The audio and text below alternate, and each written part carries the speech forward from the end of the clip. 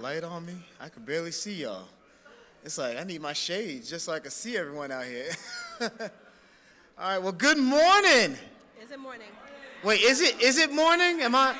It's 2 o'clock. You're right. It's afternoon. Good afternoon.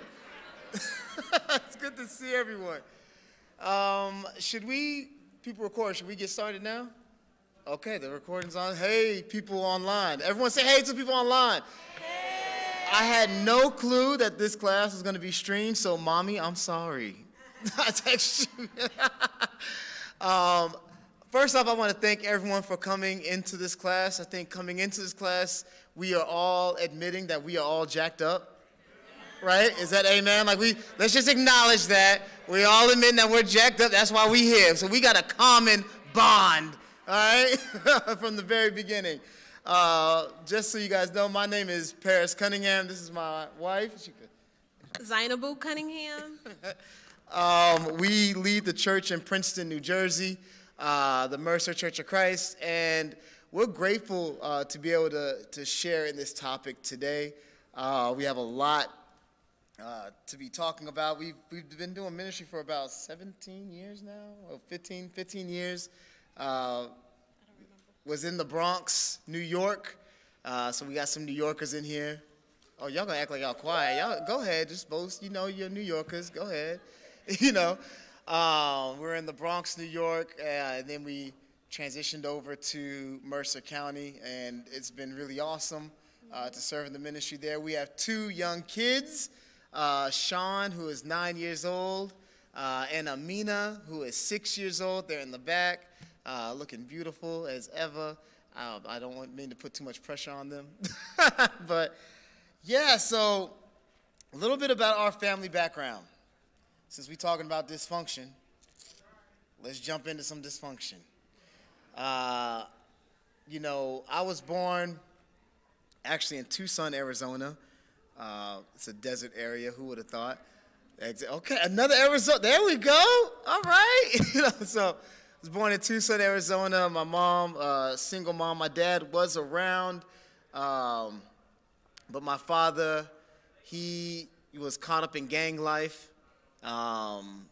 Ended up in Arizona. There's a 3 strikes law, and he got caught on his 3rd strike having a dime bag of marijuana that cost him 10 years.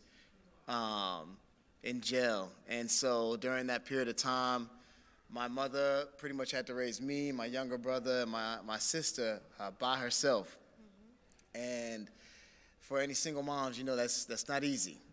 And so she worked many hours and was trying to navigate that. And through that process, I think it just took a toll on even her. And she ended up getting caught up in drug addiction. And drug addiction was just a part of my family, from crack to heroin to meth. I mean, this was something that was just strung out within my family. So gang life, drugs, addiction was just a big part of me growing up. So we ended up moving to Georgia. All right, ATL. So we got some Atlanteans here or some Georgians, all right? And the plan was that life would get better going to Georgia. We'll be with a little more family, but actually it got worse. My mom went from really kind of carrying the house and holding everything down to, the addiction really took over around that time. And in my teen years in high school, I had to work 2 jobs while in high school to kind of help pay bills and navigate that, and it was hard. It was hard. I ended up getting saved, becoming a disciple of Jesus Christ in 2005 up in Kennesaw area, Georgia, and, there was a journey that I had to go through to become even half the person that I am now trying to be, because there's so much I had to work through, but this is part of my story. It's part of my story. It wasn't all pretty. Matter of fact, it still ain't all pretty. And we're going to talk about some details on what I had to learn and how we had to kind of navigate through some of that. I want to let my wife share a little bit. And yes, my name is Zainabu, and A little bit about my story is that I grew up and, both parents were in the household, but they weren't really, they were there but not together. It was more so out of it's just easier. These bills are hard, we could just make it work together, that kind of thing. The love wasn't really there. At the age of 8, my mom passed away. 3 years later, my dad passed away. And after that, I did go to live with an aunt who was not physically, but mentally and emotionally abusive. So that was hard, especially at that time. I was in preteen, going into preteen, teen, and not much was given to us in terms of funds to even get clothes. I remember a year having to wear the same shoes for a whole year, and it was too small, not having everything that you would want, right, or need. I mean, scratch want, what you need, okay? And then a few years later, I was there with my sister, and because my aunt felt like, I'm gonna get into the teen years, I'm probably gonna be rebellious, what ended up happening is she ended up giving up her rights and putting me into foster care. After my sister had already turned 18, she put me into foster care. I have to say it was a blessing in disguise because my foster mom was really, we didn't always see eye to eye, but the love was there. She actually is the one that walked me down the aisle.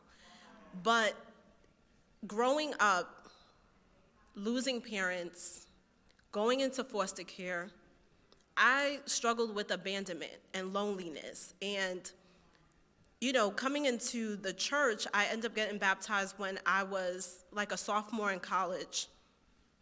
And I was excited because I had been crying out to God, help me, I need you, I need you. And the interesting thing enough is that I grew up in a Muslim household, but I went to Catholic school. It was a mixture. So I just knew how to pray. And I just remember during that time in college, just praying out to God, I need you, I need you. And I was met. I started studying the Bible, and I just thought everything would be amazing. I got baptized. Everything in the past is in the past. But what I've come to realize, which we'll talk a little bit about, is God calls you to different spaces to deal with those hurts, deal with those things that you have gone through in order to move forward. Amen. So with that, man, if you read the description of this class, it has a funny statement where it says, dysfunction is the gift that keeps on giving. How many of us could agree with that sentiment? All right? And I think it's so true because, growing up, we could acknowledge we came from some dysfunction, right? We could acknowledge that our background and our past and how we were raised, there were some problems with it. But then when we have children of our own, all of a sudden we start trying to bring that stuff into our parenting. We actually make it sound like it was a good thing. There's many times where I found myself lamenting that my kids aren't as independent as I was when I was their age. I was like, man, when I was their age, I was watching the house. I stayed home by myself, and I was doing all this stuff. We should be able to let them do that. But then I had to remember I was at home by myself because my mom had to work 2-3 jobs. That wasn't something that she was doing because she wanted an independent 7-year-old. You know what I mean? That was something that she had no choice. But yet I'm sitting here, the way you reframe it in your mind, hey, back in my day, we was like this, everything was great. Or even for me, sometimes we could get into this mindset where, my children, they're so comfortable with asking me questions about why are we doing this and where are we going. And I was like, man, when I was a kid, asking all these questions. Where are we going? Why are we going here? Let me know how they feeling about stuff. How you feeling? What? You know, and I'm sitting here like, man, if I would have asked my parents, if I would have had those conversations with my parents, and then again, not acknowledging that my parents' short temper, their inability to communicate or navigate emotions with me, right? That was not a calculated parental tactic, right? That was a response to trauma and pain. That's what she was dealing with and they were going through. And so that was their response to struggle. See, I didn't get the best from my parents emotionally and spiritually because they struggled so hard to provide for me physically. That compounded with their undealt mental and emotional issues, it made things so hard for them. And yet sometimes we could find ourselves kind of romanticizing our origin stories, right? You know, I shared in the earlier lesson I was able to do here for the ILC about, you know, when I studied the Bible, one of the big lessons I got from studying the Bible is that the gospel has to first be personal before it could be communal. That the gospel has to first be personal, that you got to apply it to yourself. And in short, you have to deal in order to heal.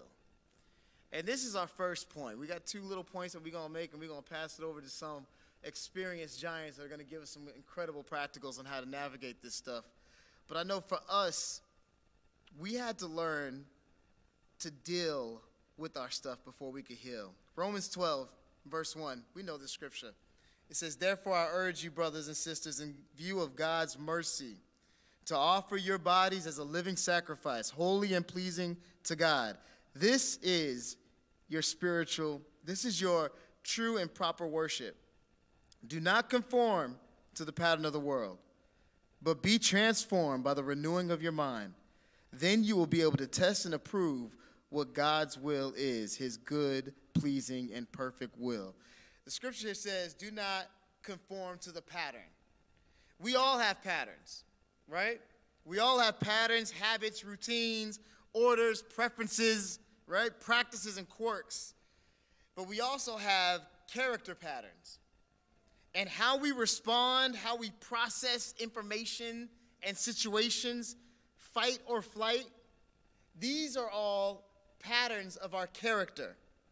You know, the funny thing about our personal character patterns is that they are almost always obvious to other people and invisible to yourself. Right? Other people can see them loud and clear, but sometimes for us, we don't see it. It's hard for us to see. It's invisible to us, especially in the moment. So the question is, how do you deal to heal? What does it look like to deal to heal? And I think the first thing we want to talk about is that you have to know your patterns. You have to know your patterns. And what does that mean? Really, it means to know your story. Like, how connected are you with your story? With your parents' story? Where you come from? You know, talking through my story and counseling helped me so much. And I know sometimes as Christians, we can have this stigma towards counseling. And I really want to encourage you guys. That's so important. You know, sometimes you need to be able to sit down and learn, what are my triggers? Learning the origin to some of my schemas that I have that are developing. You know, it's funny how we could spend our whole lives learning about everything outside of us and know so little about everything inside of us. You know, this is why we don't take our health seriously until it's too late. And it's the same with our mental and spiritual health. And I think it's really important that we're able to allow learning who we are, where we come from, what we've dealt with, and how it impacts us in order to change it. Oh, okay. All right. She's like, keep going. The other thing is, you have to embrace the renewed mind. And this is important. You know, intentionally setting yourself up to practice new patterns. Once you learn your patterns and you know the things that you have that are baked within your character. Look, my family struggled with addiction. That's a huge thing. I thought I got exempt from that. The addiction just manifested itself in different ways. It probably wasn't drugs. It probably wasn't alcohol. But, it manifested itself in other things. And I had to navigate, okay, God, how do I navigate this? What does it look like for me to see and trap this? And I had to learn these patterns. You know, intentionally setting yourself up to practice new patterns. Thinking in advance on how you can, so, for example, for us, my parents, my mom especially, had a very short temper. Very short temper. And so discipline wasn't necessarily discipline. It was abuse. And for all that God has showed me and taught me and helped me with, I learned for me, oh my goodness, I could lean into that same thing with my children. I could lean into that very quickly. And so I had to learn a couple things. I had to practice to create new patterns. That pow-pow stick, I was like, okay, we can give a little pow-pow, but there are some rules that we had to establish. First off, it was this one little spoon. Second, for us, it had to be placed somewhere far away where I had to actually go find it. And that was so important. Little thing, but it was important because it made me walk and think and not to respond emotionally and in anger. You know what I mean? And the third thing is age limit, meaning age-appropriate pow-pows. So if you 3, 1, 2, 3. You know what I mean? Like, and that was important because it helped establish a new pattern for me. Where no, you don't discipline out of anger. You don't discipline out of emotion. You discipline out of intention. And it's purposeful. To the point that really that was like the very last option, if it even came up. That was transformative because that's not how I was raised at all. So it was a new pattern. All right. And something that helped me is even just going through scripture, right? I realized even when it came to parenting, there's no perfect example, right, in scripture. But we serve a perfect God that's able to equip us all with wisdom and discernment on what to do. And I thought even becoming a mom, I was excited, But there was one time, there was something that happened. I remember us driving, and all of a sudden I burst out into tears. And Paris was like, what's going on? Oh, I know you're pregnant, but what's going on? And I'm like, you know what dawned on me? What's gonna happen when my kids ask, where are their grandparents? I was like, they don't have any.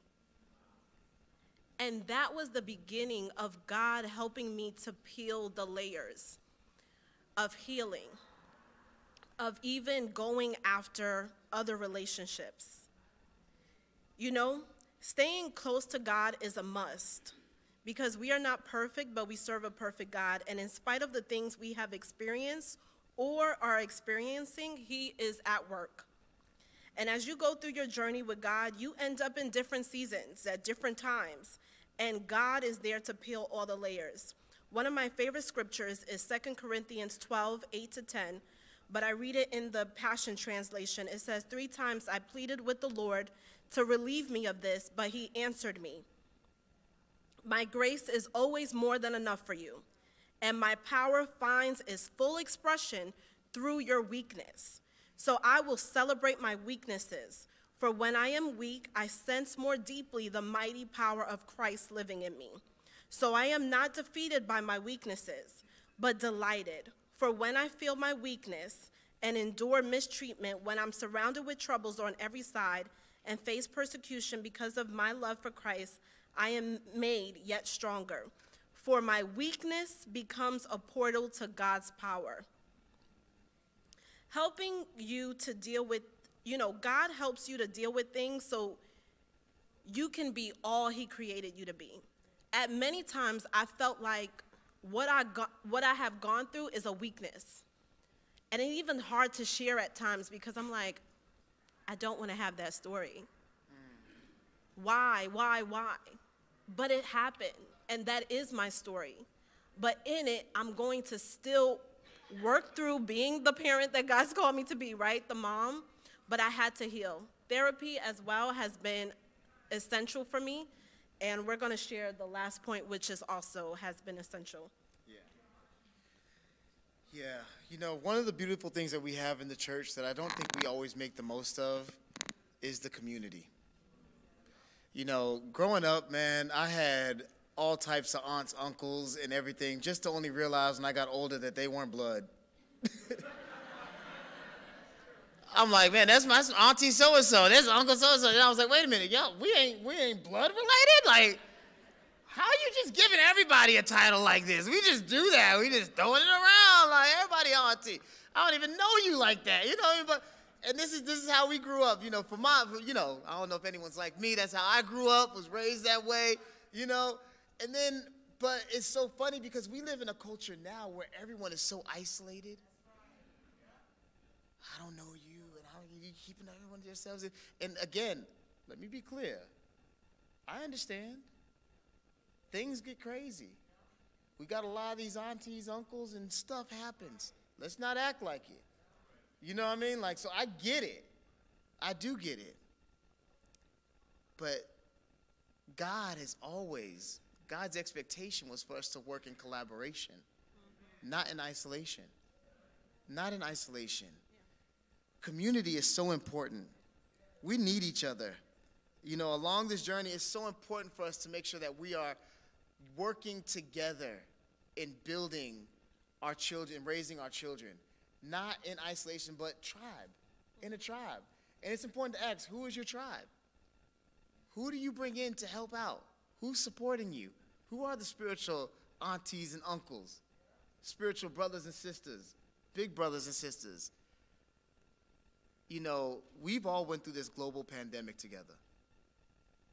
And as great as it's been to have Zoom and technology to kind of be a great supporter, one thing that I think has been a down draw is that we don't connect and engage with each other anymore. And I think the people who've suffered the worst from this are our children. Because now we don't go to other people's houses. You know, you got to think twice. Are we going to go over there? You know, I heard that cough. I don't know. You know what I mean? Like, you sure you want to be? You know, we feeling weird. Now we got monkeypox out here. You know, it's always something. You know what I mean? Like, I can't trust nobody. You know, you scratching now. I'm like, I don't know. Why are you scratching? You scratching and coughing? It's a problem. You know what I mean? Like, and that has been so dangerous. Where we're not trusting one another. How do we get back to this? How do we get back to this? You know, the power of the scripture in Romans, and I just want to kind of close. We want to make sure we got time to hear these practicals here. The power of the scripture in Romans that we just shared in Romans 12 is that this scripture has a promise. It has a promise. This scripture gives one of the greatest promises in the Bible. And that promise is that if you want to know God's will, here's how you do it. Here's how you do it. You know, we tend to think it's not conforming that will let us know God's will, right? As long as I don't conform to the pattern of the world, then I'll know God's will. But it's more literally, this scripture is saying that when you offer your body as a living sacrifice, then you will know God's will. And us being willing to actually go back, especially as parents, there's no perfect parent. But us being able to sit down and be like, God, how can I offer myself, me? How can I deal so I can heal? How can I build the community that you're calling me to build?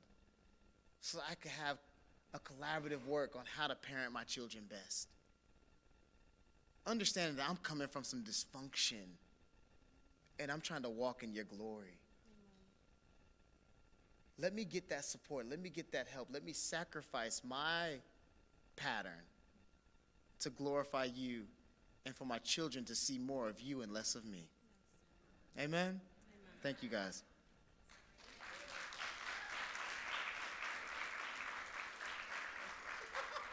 Hop along. Thanks. My name is Sonny, Rhyne, and this is my beautiful wife, Kim. And we definitely come from different patterns of dysfunction. I grew up in a non-religious household with addiction, physical abuse, emotional abuse, prison, like anything you can have. Very, very rarely do we have water and electricity on at the same time. Like the amount of dysfunction, just say it was a lot. But the crazy part is how incredible God is in our story. And if you're here, it means God in some way has intervened in your story. And so no matter where our families are at spiritually, it's always important to know that it doesn't depend on us as parents. Like God can always intervene in our lives and in the lives of our children. Amen? But Kim and I, we've been married about 22 years. We've been disciples 26, 25 years. I have a 19-year-old freshman in college and a 16-year-old junior in high school. And Kim and I always say that God thought it would be funny to find out how many issues you could have in one family with 2 children. Because we have so many issues, you think I have 7 kids. You know, I got boy and girl issues. I got adopted issues and biological issues. I got white issues and brown issues. I got introverted issues and extroverted issues. I got athletic issues and artistic issues. They're polar opposites in every human capacity known to man. And then you add that to me and my wife being polar opposites, and it's a lot of fun. You know how like you start doing something right with one kid and you're like, yes, I figured this out. We'll just do it with the next kid. And they're the opposite, and then you look up to God and you go, why? Like, why? But even through that, if that wasn't enough, we've had chronic health issues, financial challenges, adoption-related issues, racial issues. You know, when your son comes home in the 1st grade and says, I don't want to be black, please let me be white. I don't know where to go with that. When your daughter says, I no longer believe in God because I cry myself to sleep in chronic pain every night, asking for God to take the pain away. And every day when I wake up, I'm still in 9-10 pain. So when I share this, it's from a place of struggle. So you've come to a place of struggle. And if you don't want to have courage and turn to God and rely on God, parenting is not for you. I'm just being honest. Parenting is hard. If you think it should be easy, you're wrong. I just want you to think about all that you have put God through. And when you start to say, but this ain't fair, I just want you to think all the things you have done where God has been in heaven going, are you serious right now? Yeah. And just be reminded just for a second. I'm going to start with a few things that I think I have to say, even though we're not going to dwell on them. Number one is your relationship with God has got to be on point. Transforming families is supernatural, guys. It's the Holy Spirit that convicts the world of sin, judgment, and righteousness. So if you pretend like this is some kind of behavioral therapy session that you can manipulate your kids into being who you want them to be, you are wrong. That's not how you were transformed. You guys with me here? So you got to be prayerful. You have to fast for your kids. You've got to be willing to change who you are for your kids. You got to be deeply rooted in God. And number two is you got to be deeply rooted in community because you have no idea what you're doing. Let me tell you something. If you think you got your kids figured out, just give it a year or a day. And you'll figure it out real quick. I don't have this figured out. Because every new season a year is going to bring a different thing. And lastly, is if you're married, you have to model, your marriage has got to be the foundation of your family. It has to be the center of your family, not your kids. So if the kids come first in your marriage, you have something out of order. If you're not married, you have to find deep friendships where you can model deep friendships with another sister, another brother. You must have someone in your life where they see true connection and friendship and spirituality lived out, even if they don't live with you, which means you have to have community. Does that make sense? So I'm saying all that. Now we're going to run through just a few things. I'm going to give you a principle, but I'm going to tell you some practicals on how we've tried to apply it. Because people would say have family devotionals, and then I had no idea what they were talking about because nobody ever had a family devotional. And then I'd go home and do it all wrong and be frustrated and then think nobody becomes more like Jesus from family devotionals. Okay? So I'm going to try to so our part is going to be really practical, but I had to get all that out of the way, okay? So number one, a new legacy begins with a new identity. Frank Kim recommended it. I moved to Denver about 6.5 years ago. I said, Frank, I want your best book on parenting. And he said, 7 Habits of Highly Effective Families. And in that book, there's a part about how an airplane, I love the analogy. It says an airplane, when in flight, is off course 90% of the time. Because of turbulence, because of air traffic, because of whatever it is, the wind, the weather, so constantly, it's not on a perfect straight line. It's constantly off course just a little bit, almost all the time. But it gets where it's going because it has a destination. And it says, as parents, we're going to be off course. Our families are going to be off course 90% of the time in some small way due to circumstances, life. But if we have a destination, if we have an identity as a family that we're aiming for, we can always come back. And I thought, man, this is really cool. So I decided that I was going to come up with the cute slogan for our family. I was going to brand our family in the name of Jesus Christ. I had this grand plan about how it would work. I would suggest some really witty thing, and my kids who were preteens would nod, Dad, that's amazing. And my wife would go, yes, honey, yes. No, it ended up being like this huge paragraph of things.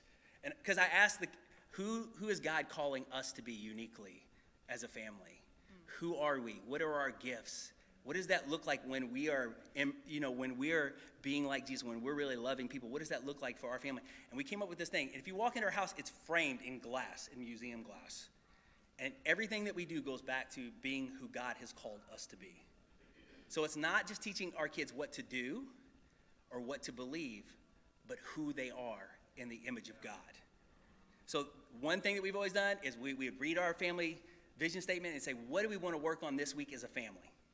And they said, we want to work on being more grateful. And then that whole week, we'd find scriptures every day and go back to our things. But we're always pointing this. We are men and women created in the image of God, and we are grateful. Does that make sense? So that's one way that we've kind of tried to apply this scripture of this identity. Because we get that when we become Christians, right? 2 Corinthians 5:17, right? In Christ, you have become a new creation. The old is gone. The new has come. The other thing is we play offense, not just defense, which means we have to be instructional, not just correction. It means we got to play offense and, train a child in the way they should go. It doesn't just say correct the child as they go. It says train a child. It means being proactive. And I remember being in church, and our kids were on the front row, and we had our kids sitting in church through communion, and then they would go to Kingdom Kids for their lesson, and we'd hear the sermon. Well, my kids were little, and you know how kids are, right? And we're on the front row, guys. And so they're in their chairs, and my son's like, Thursday. And he's sliding out this, and my daughter's like, I'm bored. And I'm like, the whole congregation is behind me, 200 people, and you're like, I will kill you. You will see Jesus today. Stop it. You're getting a spanking. You're getting spankings every day for a week. No TV until you're 20. Like, you are like, anything you can't just stop. The people are looking. Just stop. Stop it. Don't, just stop. And we tried everything. And when everything failed, we tried training.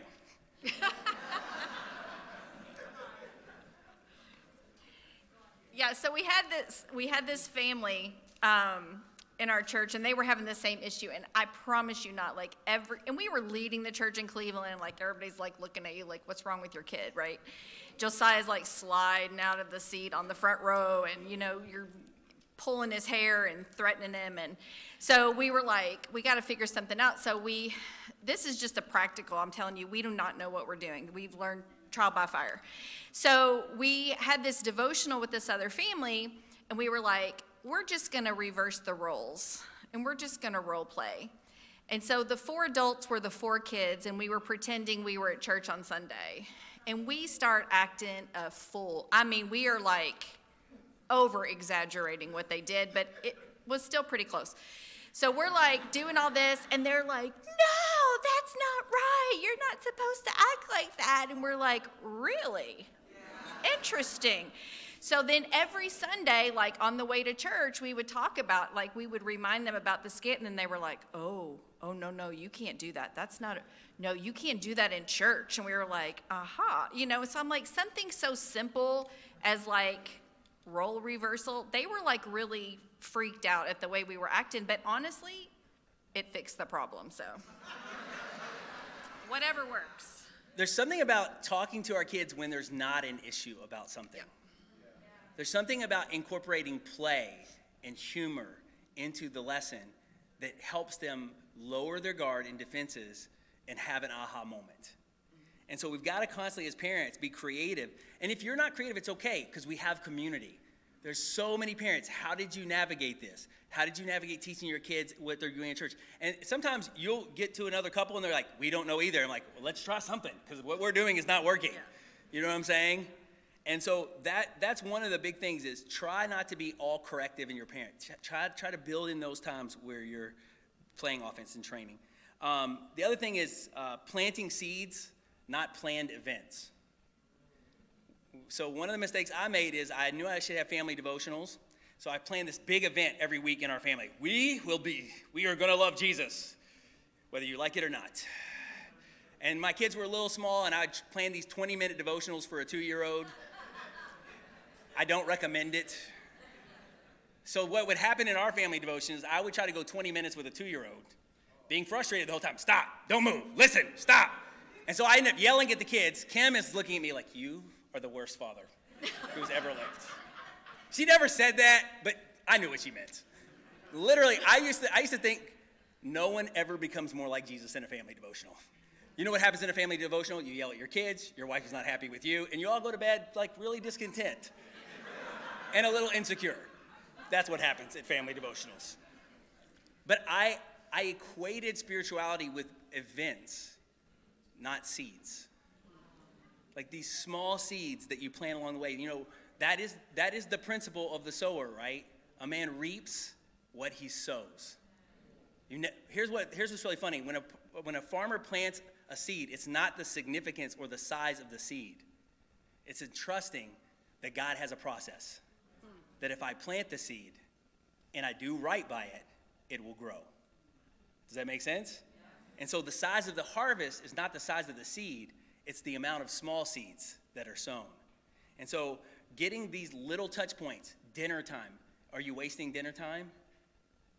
Are you planting small seeds? Are you making the most of every opportunity? You know what I'm saying? I'm going to let Kim share a little bit about planting seeds and making the most of every opportunity. Yeah, so Sonny shared a little bit how he was raised. I was raised the total opposite. I think that when people think dysfunction, they think like major event dysfunction, right? I grew up, I was at church every Sunday, every Wednesday, every Sunday night. I was part of every youth group, every church choir, the handbell choir, the puppet team, the ushering team. We lived at church, right? And so outside of my parents getting divorced when I was 10, if you looked at my family, it seemed normal. But no, because our dysfunction was passive aggressiveness, manipulation. You just don't talk about it. You pretend like it didn't happen, right? And so, that's a little bit how I was raised. But the point of this is, even though I had all these amazing things that, our church provided and that my parents had us go to, it made me no closer to God at the end of the day. When I left home at 17, my dysfunction came from 17 to age 27 when I finally became a Christian. you know, because I go, and I'm not slamming programs, they're amazing, they're awesome, but those are not going to be the things that, you know, are going to teach your kids how to walk with God. I had no clue. I really didn't really even know that much about God coming out of, you know, all of those years of events and things like that. And so one of the things that I love about Sonny is that he's always been super intentional about connecting with our kids when it comes to their walk with God. So when he's talking about dinners, you know, we would say, okay, what was the best part of your day? What was the worst part of your day? And then we would talk about, you know, why that is. Even now, I mean, Ashlyn, she's in the back. Ashlyn's going to college. Josiah's, you know, in high school. And we still do, every morning we try to, every morning to do like a touch point. We're, you know, all working on how to use our study Bibles, and, you know, and even if we don't do that, we always make sure that we take a few minutes to pray. We pray when we're in the car, when we're going to, you know, different events and things like that, because it's every little opportunity that we get. And again, this isn't, we don't know it all. I mean, this is all stuff that people have told us to do, and I go, oh, praise God, because we really don't know what we're doing. But it's just making the most of every opportunity and not thinking that, well, if they're involved in this, that's going to take care of it, because it doesn't. Those are great things, but they're not going to substitute what we as parents can give them. Amen. No, I think I didn't understand how important all these little things were, as far as, guys, we got to put our cell phones away in the car if our kids are in the car. It's too good of an opportunity. Dinner times, wake-up times, bedtimes, any time that you can isolate anywhere, and I mean this sincerely, anywhere from 2 uninterrupted minutes to 5 interrupted minutes, that's prime time to plant a seed. Even if it's, hey, I want you to know, I know you had that test today. I just want you to know I prayed for your test today. I knew God, I knew you were nervous, and I wanted God to give you peace. I hope it went well. Like, even if it's just praying on the way to school that day for the test that day, these little seeds, they reap, they seem insignificant in compared to big church services and children's ministry and family devotionals, but they reap the biggest harvest. The other thing, I always thank Keith West for this. Keith West said, you know, you got to spend one-on-one time with your kids. You have to have a heart connection to your kids. And he's like, you got to be connected on a heart level. And he says, you should date your daughter. So starting when my daughter was a little baby to today, like, she's still on the date train with dad. She likes campus dates, but she likes dad dates the most. But spending time. I feel bad. Let me tell you something. Some dads worry about their daughters. I don't worry about my daughter. I worry about the brothers. The standard is high, brothers. The first time you don't get a door, the first time she touches a door handle, you're out. The first time she's not the center of attention, you're out. The first time she doesn't feel like a queen or a princess, you're out. I set the bar high. You're welcome. You know? But again, being connected to our kids one-on-one, my son and I had guys' night out, boys' night out. I mean, I would tell him, what do you want to do? And he'd like, Krispy Kreme donuts and laser tag. I'm like, oh my gosh, I'm going to throw up. This is going to be like, hold on, you want to see how many Krispy Kreme donuts we can eat? Then you want me to be compacted in with a bunch of little kids running around for an hour going, pew, pew, pew, pew, pew, pew. Like, yeah, this is going to be great. But there's something about these times that lower our kids' guards. I remember Ashlyn always tells a story when they become preteens. If you have a preteen, God bless you. If you started middle school was the hardest time for both of my kids. But I'm just going to say this. Don't give up on the relationship. We were on a date that my daughter at, I think, 11 or 12 didn't want to go to. And we were in a Panera Bread, and we'd gotten our little pastry and our drinks, and we were sitting there, and I always talked about how school, who's your best friend, what's your favorite color, all of which I stole from another brother who told me I at all time want to know what my daughter loves, what she's into, if it's unicorns. I want to talk about things that matter to her. And so he taught me, he's like, these are the things you should be talking about in these times. And so I'd go and I'd ask all these things, and then she would remain quiet. She had decided that she was now too cool to hang out with dad. Now this is the funny part. So I pick up my phone, which was off limits on dates with her. You cannot, if the president was calling, he was gonna have to call back because you're on a date with her. But I pick up my phone and she said, hey, what? The girl not interested in dating me. Hey, what are you doing? You can't touch the phone. You're violating the rule. This is my time. I'm like, you're not even saying anything. She said, well, what are you doing? I said, I'm canceling all my plans. I'm canceling all my ministry appointments for the day. She goes, what? I said, I have nothing to do, and nothing better to do than wait till I hear your heart. There's nothing on this planet that's more important than you and I being close. And I'll wait as long as it takes. And she remembers that conversation because she said, I remember that as the day that I knew I would have no choice but to always to give you my heart. But guys, it takes intentionality, making that time. We make time for a lot of things, the gym, for work, all these kind of things. We have to make time to connect with our kids on a heart level. All right, last thing. Go ahead, baby, sorry. Oh, I thought you were gonna just start. Oh, so I'm giving all credit to this one to Karen Jacques. We did a parenting devotional about 5 or 6 years ago in Denver. And you know how when you hear a parenting devotional and someone says something and you feel like, did somebody talk to them about us? Like you just feel like the Holy Spirit has spoken through somebody. But this aspect of consider it pure joy, brothers and sisters, James 1, when you face trials of many kinds. And we actually model how to deal with challenging times and circumstances for our kids. We teach them to trust in God in those times, or we teach them to trust in the world in those times by how we react. And so I'll let Kim share the kind of the story of what Karen was sharing. So what's really kind of cool about this is if we go back to what I shared about how I was raised. So like you just didn't deal with things. Okay, if something happened, you didn't talk about it again, you just pretend like it didn't happen, and then years later you still pretend like it didn't happen. And so we were raised to be conflict avoiders, to, make sure everything looks good on the outside. And so we were at this parenting workshop, and Gary and Karen Jacques were sharing, and she said 3 words that changed my life forever. She said we would tell our boys when something happened, if they got in trouble at school, if they failed a class, just whatever it was, if it was anything that they were upset or angry or hurt about. And she would say, but you know what? This is good. And they would be like, how is this good? And she's like, this is good because good is going to come from this. And I was like, oh man, I do not feel that way. When things happen, I'm not like, this is so good, guys. Like, this is going to be awesome. I'm like, oh no, my God, what are we going to do? Because I'm a panicker. But it's interesting because, so I have some chronic illnesses. Our daughter has some chronic illnesses. And I remember when we moved to, and again, like, right, you grow up in this mindset of like, you're just like, ugh, whatever, you kind of negative and passive aggressive and bleh. Okay. So my poor kids, I had chronic migraines so bad for so many years. Like, I think they probably only remember me being in bed. Like, seriously, like I was always in the bed.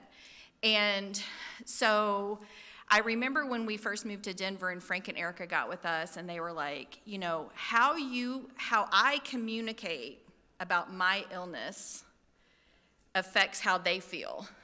Right? So if I'm always negative about, or not even negative about how I'm feeling, but if I'm always like, oh man, I just don't feel good today. Man, I'm having a really hard day. It just, it's kind of a downer, and then it kind of does that to them. So then when Ashlyn started getting really sick and she got her health conditions, we're like, oh my gosh, like now she's responding the way I would respond to my health stuff, which is so negative. And then I'm listening to Karen go, this is good, this is so good, and I'm like, oh my gosh. So we've had to really kind of change the way that we talk about things, the way we think about things. And I did ask my son if I could share the story. So it takes a long time to change that mindset, right? Because it's just so natural to feel negative about something that's bad, or to feel fearful or panicked or things like that. And so there was a situation, so he mentioned that our son is adopted. He's black, white, and Sri Lankan. And we've had some racial issues, but earlier in this school year, we were on a plane, and we get this text and said, how's your boy? He's really upset. And I'm like, what are you talking about? So I'm like calling, trying to find out. Well, he had been playing basketball after school with some classmates, and he got called the N-word. And it was not the first time, but he was hot. I mean, he was heated. He had become a Christian earlier that year. He was angry. And so by the grace of God, another ministry couple was with them. He's also an adopted black man, so he was like, you know, totally God walked him through it. So for 2 weeks, our son is stewing, and we kept saying, this is good. This is so good. Like, God's going to bring good from this. And I'm like, I don't know what it is. I would like to know. And so after about 2 weeks, I'm like, because the dean of the school is like, I'm going to help them get resolved. Nothing had happened. So I'm about to call the school. I'm like, listen, we need to figure this out. So I drop him off, and he says, no, just don't do anything. And I was like, okay. So I pick him up, and he was like, oh, guess what? He was like, we're cool now. We're friends. And I was like, I said, oh, did the principal help you guys get reconciled? He was like, no. He said, I just got to thinking how horrible he must feel because so many people are upset with him because of what he said to me. He said, so I walked up to him and I said, you know what? I forgive you.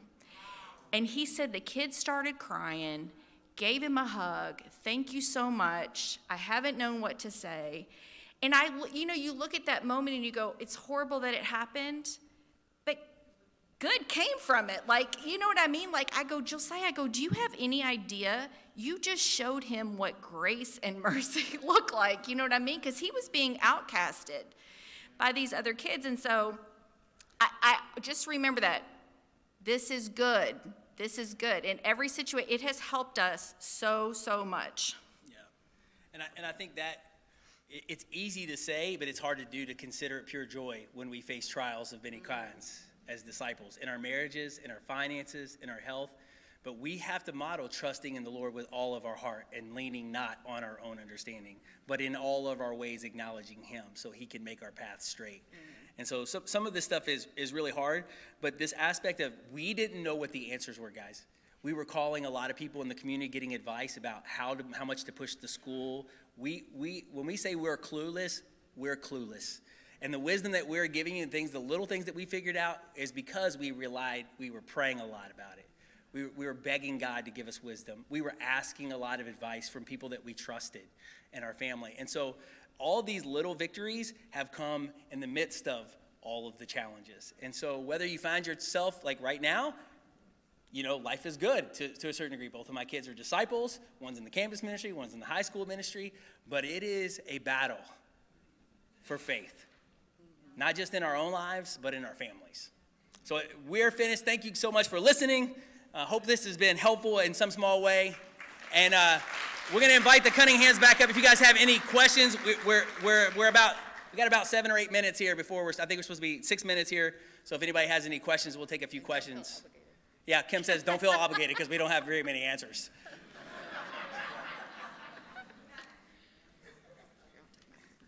Go ahead. Yeah, so first I'll just share. I appreciate everything you guys said.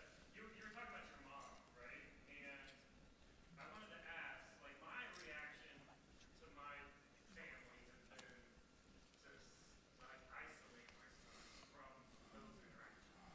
Like, their life hasn't changed. My life's changed. I want his life to be different. But their life hasn't, right? That family. Like, how do I, oh, I'm sorry. So to restate that question for those online, my response has been to isolate myself from that family. Like, do you still have connections? Do you still have those connections? And if you do, how do you protect your kids from those things? Oh man, you going there, man. I thought we were gonna get like softball questions. Golly. You know, I'm gonna be 100% honest, and since we're gonna go there, You know, initially it was hard. It was really hard. I remember a brother shared a scripture with me where he said, Jesus said to love your enemies. And he was like, radical reconciliation is always the right answer. And so you got to figure out what are the best ways that you could do it in a safe, controlled environment, because you got to model this to your children, you know? And so that was a big thing for me, was to model that. And it has not been easy. I mean, my wife could testify. There's been many a times I'm on the phone and having conversations and navigating stuff, and it's been hard. But I've made it my effort to make sure, like, my kids have a relationship, a working relationship, an understanding relationship, a loving relationship, but even an honest one, age appropriately on what's going on and where things are. And I've kind of had marks in my mind that I've written down on when I'll let them know about our family, you know, because I think it's important for them to be brought into that. I come from a family where there's so many secrets. I mean, there ain't enough closets to hide and rugs and stuff things under, you know what I mean? Like, and that does its own damage, you know, in the future. And so it's super important that I'm able to have that type of transparent relationship with my children. They understand their family history. But yeah, amen. I don't know if that helps any. Yeah, I appreciate that. I feel like I've been trying to tell my son specifically about my side of the family, and then he develops this like negative view of it, right? Yeah. And so I really like when you were talking about the positive, right? The positive interactions, the positive relationships. So thank you. Amen.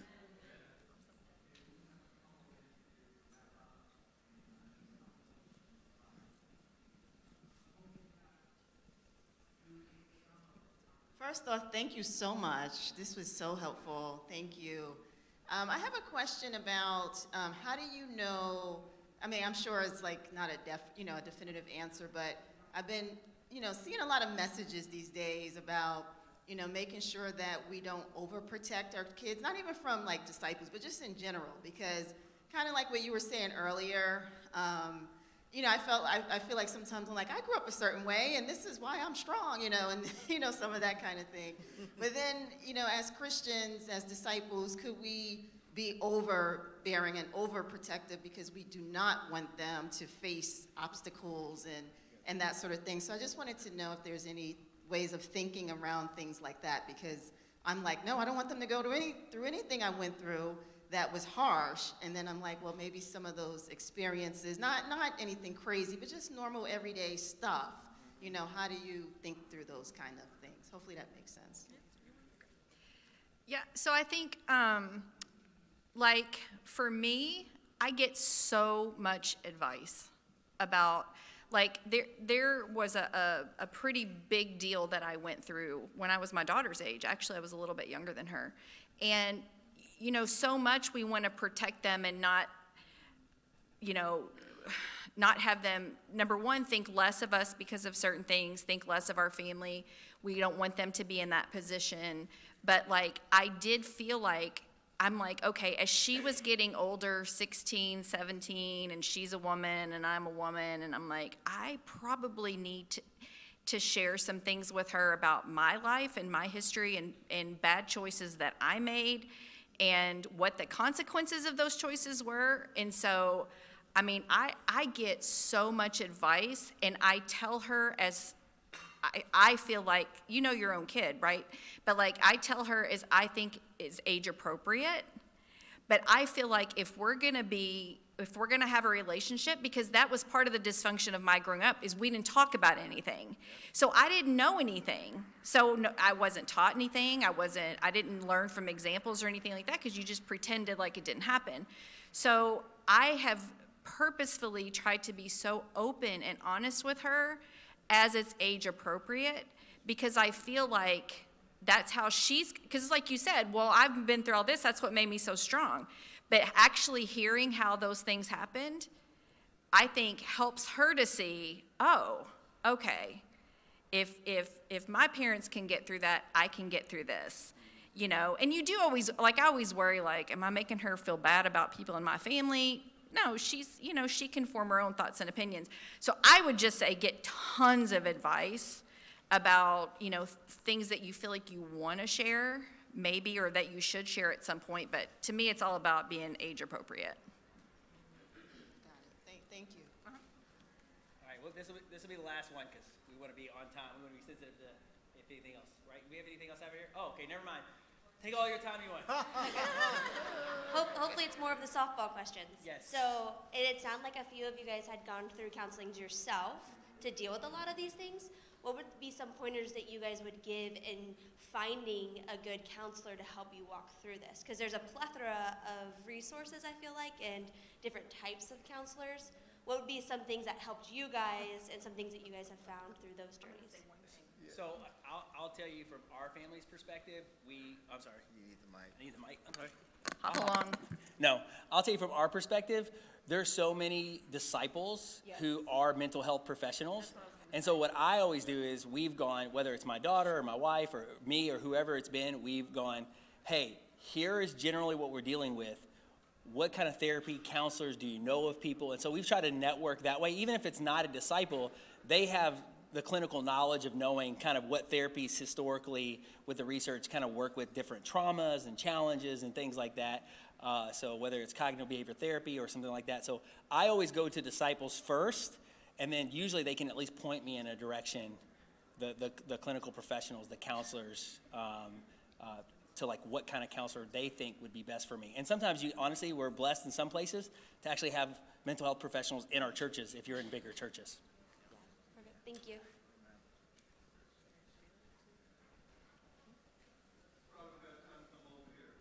My son is 36, and since we've been here by the grace of God for about 32, 33 years, he's seen everything. Mm-hmm. He's seen all of us and all of y'all. Mm-hmm. He's lived through those preteen years with us and our kids. And he'll say, that minister who left, who went to Colorado, he was a real one. I don't say that a lot about a whole lot of people. And so, in the uniqueness of who he is, because he has his own uniqueness, trust me. How do we pick your place,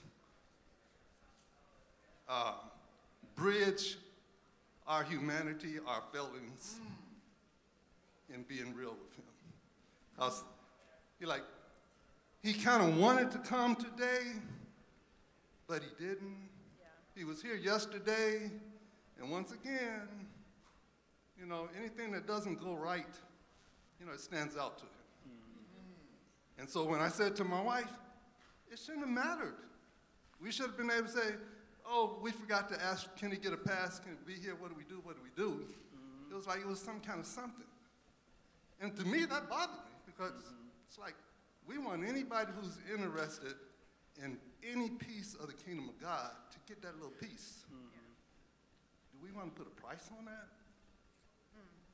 So how do we, where do we need to be to kind of know how to do better than what we've done in the past? When they said, all I can say is, we messed up people, but we love God, and we're trying to help you to see that. It's better to be who you are, loving God, versus like everybody else out there trying to figure it out as they go. Amen. What's your name? Lonnie. Lonnie? That's a big question, brother. That's like how we gonna change the world? So I don't know if I could answer that question, but I can say I understand your sentiment. Like, I really do. And, I know, this past 2 years have been hard, period, on all of us, from the political stuff to the racial stuff to the pandemic to the economic stuff, it's just so many things going on.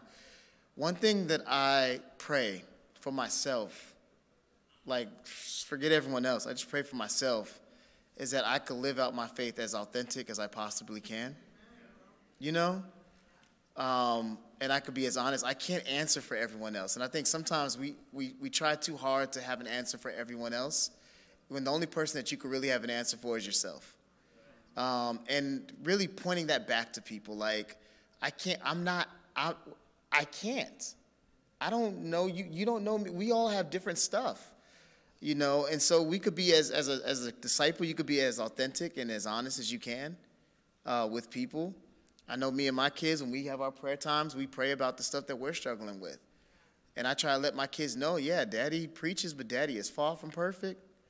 You know, they know, and they have no problem telling my stuff sometimes. I'm like, yo, hey, pause. Like, you know what I mean? Time out, flag on the play. Like, but I mean, it is that level of like just being authentic and not trying to present this image, but present myself and present how God is transforming me to be more like him. And that's really it. Like, I don't even try to have an answer for the church. I don't try to have an answer for ICOC. I don't try to have an answer for anyone else. Only person I can answer for is me. Amen. And that's, you know, what I try. And can I just share just something also, is that we have to understand also like the spiritual battle. And Satan wants your children. Satan wants our marriage. Like, that's why it's always after, you know, being attacked. So even praying specifically, like if you know he's coming to certain things, like that he'll be surrounded by certain individuals that's really going to build him up and help him, because it's that community aspect as well. But understanding ahead of time, like certain things will come up, but that's even just for everyone, all of us, to really diminish our faith, to really, you know, make us struggle or discourage. Like, if anything, yeah, he should be here, but even if it's just through fellowship, even if it's through a lunch, like there's something that could be done, and there's nothing beyond God's redemption, you know?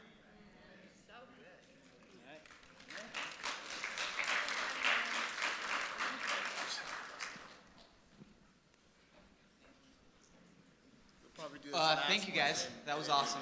Appreciate just your vulnerability. I have like a quick two-parter. Kim, right? Kim, first one's for you. I relate a lot to what you said about just your family's very dysfunctional in a way that is not maybe as obvious, right? The passive aggressiveness, etc. How did you, or how do you still kind of deal with and work through that, right?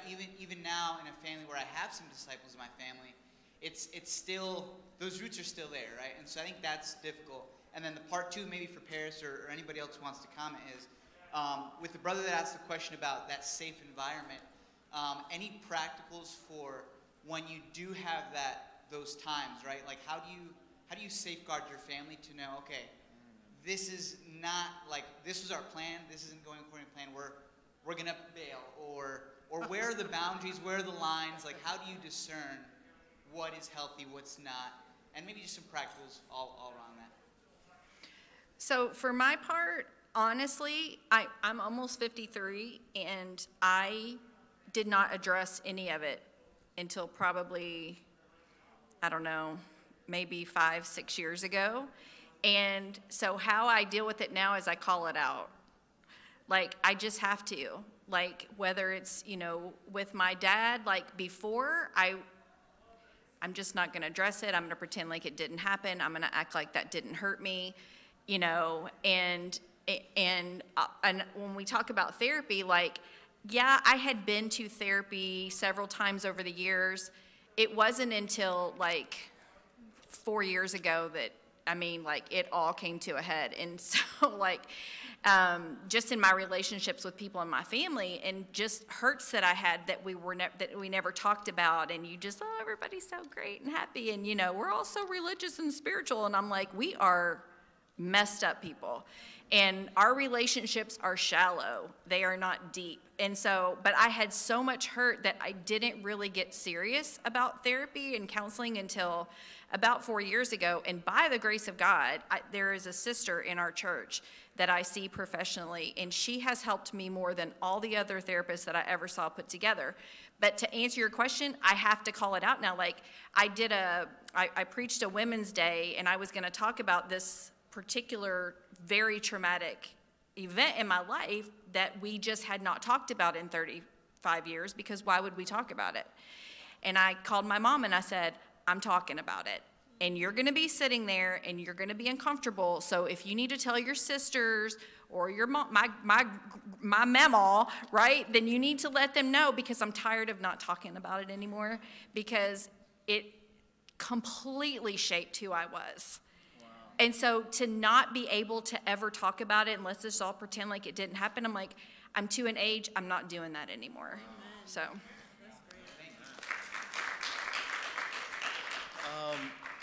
There is a time limit. I guess I don't want anyone to feel like you have to stick in, you know, like, but, oh, okay, there's some people who really want to. All right. Yeah. Oh, I did want to give a quick answer to his. I know you asked me a question. I was going to throw it real fast. I just don't believe that there's anything safe. And I think as Christians, sometimes we want everything to be safe all the time. And I think we got to be okay with things being messy, things being uncomfortable. The whole thing that I try to hone into is with discipleship is God teaches you how to be who you need to be in the middle of a mess. And so you can't try to avoid the mess. It's really navigating who do you need to be in the midst of the mess. And so in that, you got to ask the Holy Spirit and pray, get much advice on how to navigate it. I just would encourage, don't always try to run from messy situations. You know, I'm sorry. No, actually, that was very helpful. I wanted, with what he had asked, the first question that came across with dealing with a lot of previous family trauma within your own family growing up and how different or how they cover things up, how they don't deal with it, all of that. I've recently had to come to terms with a lot of it and realize that I do need to deal with and get messy and now I'm like, oh gosh, I have kids now, so like they're subjected to a lot of the manipulation or the drama and they don't know where it's coming from. Part of my question, I guess, is when the triggers arrive and they get me going, which has been recently, the past few weeks, I don't even recognize who I am when those triggers are going off and alarms. And I get that, yes, the major answer has been get into therapy or fix these problems because you can't keep them tucked away in a closet and only deal with them once a year when you see your family. But it was difficult for me, and one of my triggers happened, and it was like, gosh, I don't want this person with my kids. I don't want them to be able to manipulate my children the way they manipulated me. And they need to have this relationship. This is a vital relationship to their development, grandparents being, but I don't want them to do this. And how do if they haven't addressed their issues that they put on me and I'm addressing my triggers and issues, they still have their issues. They're still the same person that they were, and now I'm gonna give you my children to mess them up too? What do you do with that? Because I can fix me, I can't fix them. Yeah. The only thing I would say is the thing that I've learned in counseling is that, and listen, I love my family. I love my parents. I love my siblings. My mom only raised me the way she was raised, right? They are raised the way, they raised us the way they were raised. And sometimes they don't know any better. But what I've come to understand is that at their ages, they are probably not going to change, right? So I have to adjust. This is all my therapy learning. I have to adjust the way I view that relationship for myself and go, if I can accept them for where they are, then when we're with them, we're going to enjoy our time. And beyond that, that's all we can do. And I do think, if there's like actual threats, obviously you've got to be, safe and secure about, what you allow.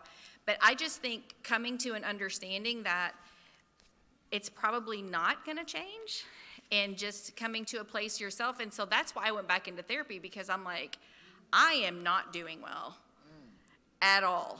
And I'm talking like I was in full-blown panic attacks, couldn't drive for 3 weeks. I'm like, all because something triggered, and I was like, this is not cool because I have limited time with my kids. And if I don't get myself figured out, they're not ever going to think that it's okay for them to get themselves figured out. But I think for me is the biggest thing is just accepting people for where they are and, trying to adjust from there. So I'm gonna add something to that. So I think there are situations. So my dad was an alcoholic, and he would drink every weekend. And so when we had our kids, when I had my daughter for the first time, navigating we could go there. There could be drugs. There could be guns. He could be hungover. He could be drunk. So how do you tell him you're really jacked up and I don't want to bring her? What I had to do was I had to not be in a place where I was mad at my dad. So the first thing you have to do is you have to see your dad through the lenses of Jesus or your parents. Okay, now I know that's, so you might take a while. You might, you're like, there ain't enough therapy in the world to get me there, but you got to get there first, right? And then you have to do boundaries. I told my dad, I said, listen, I said, I want my kids to adore you. That's where I had to start. I want my kids to adore you. I didn't start with their dysfunction. I started with how I wanted their relationship to be. Does that make sense? And I said, I can never bring her here when you're hungover or you're drunk. I'll never let her see you that way. You will always be the best grandpa in her eyes, and I will protect that image no matter what it takes. And he was like, oh, yeah, I got it. And then 2 months later, I show up at his house on a Saturday morning. I drove an hour and a half one way so he could spend the whole day with Ashlyn. And I got to the door, and he was hungover. Now, I was mad. I was like, I knew I shouldn't have given him this here. Here he goes again, gonna mess up somebody else's life. Like, I get it. But I left, and I remembered. I got to give him all the chances that God gave me. So I called him that day, and I said, I'll bring her back again tomorrow. And I had to cancel a lot to bring her back. If you'll be sober, and you'll be in a good place. But it was really crazy because my dad ended up changing. He didn't become a disciple, but he would not drink the whole weekend if he got a chance to see Ashlyn. And he actually was a horrible father, but he actually ended up being an incredible grandpa. And I think that was because my willingness to show grace, but there are boundaries. That doesn't, right? It's not like I just got to meet them where they're at if I feel like it's going to do harm. Does that make sense to their relationship with the grandparent or to my kid? So it's okay to have the boundaries, but if the boundary is because you're jacked, this conversation never goes well. You're really jacked up. You got issues. You messed me up, and I ain't letting you mess my kids up. There's only one way to respond to that. Oh, yeah, well, you're still here. You're still doing okay. You turned out like it goes nowhere else after that. Like, your life ain't that bad. You ain't on the street. You could have been an orphan. You could have been in Africa. You could have, right? Like, at that point, there's nothing constructive going to happen. Does that make sense? But I think being humble, being gracious in a relationship, but you can do that and still, I want to say this, and still have boundaries. So.